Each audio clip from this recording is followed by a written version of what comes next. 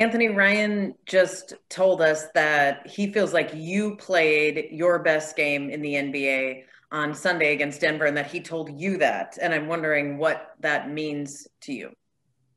He talking about just me being pass first guy, just looking for my teammates and just playing as a team. So yeah, I feel like I played a really good game as far as like getting everybody involved. And when you get feedback like that from your head coach, what do you do with it and how do you build off of it? I just come out next game, do the same thing, and be still be aggressive. Find a way to maintain and be aggressive. Chris, go ahead.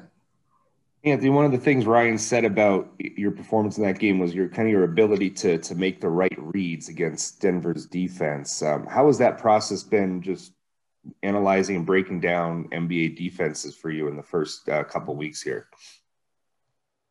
I mean, it's kind of hard, but I feel like if it's an open man, just throw it to him. I feel like it's just that simple. You don't want to make it too hard. Just if it's an open man, throw it to him. If somebody helping, if you get double team, somebody got to be open. So that's just how I look at it. John, you got one? Hey, as a number one overall pick, it doesn't seem like you're playing with too much pressure on your shoulders in terms of wanting to be a guy that comes in and scores a bunch of points right away or does those things. How have you sort of managed any kind of expectations or things like that come with you being such a high profile player in this draft class, and then trying to, not do too much out there, but still help win games? It's not my time yet. I'm here. I'm here to help the guys and help them win games, be better than we were last year. But like you said, it's not too much pressure on me because, it's not my time yet. And when the time comes, then I will come out and try to score the ball. But right now, I'm just trying to do whatever I can do to help my team win.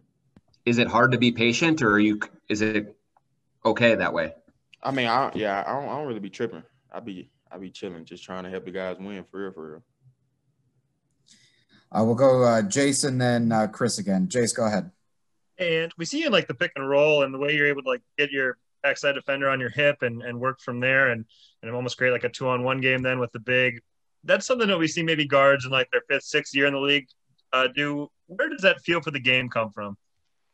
I feel like just being I feel like I'm smarter than a lot of people think. And when teams start to realize that, then they'll start to, lock in on me more when I'm coming off the screen because, like I said, I'm smarter than a lot of people think. I just look like this. And it's just, it's just not that hard. I mean, 2-on-1, like I said, find an open man. That's all I can do. We'll go last question to Chris. Chris, go ahead. Anthony, I think after the Wizards game, you had some words with Russell Westbrook and Bradley Beal. I think a couple of the Lakers chatted with you after that game in LA. What have some of the veterans on other teams? What advice did they give you, or what have they kind of shared with you in your first meeting?